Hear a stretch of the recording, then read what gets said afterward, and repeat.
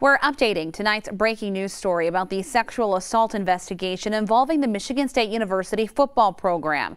As we first told you at 5:30, 3 players have been suspended and removed from campus housing. Tonight, we're learning a football staff member was also suspended. That staff member's name is not being released. The university released a statement saying detectives are interviewing members of the coaching staff, quote, regarding their response since the complaint was made in late January.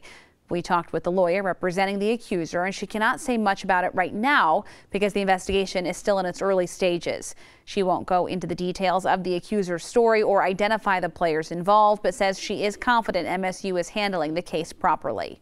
It's at the very beginning stages of what's happening, and I am confident that Michigan State University will do the right thing, and as will the Title IX investigator. And at this point, from my perspective, they've done a really good job, and I'm hopeful that will continue. Anyone with information about the incident should contact the MSU Police Department. The university has hired an outside law firm to handle a Title IX investigation.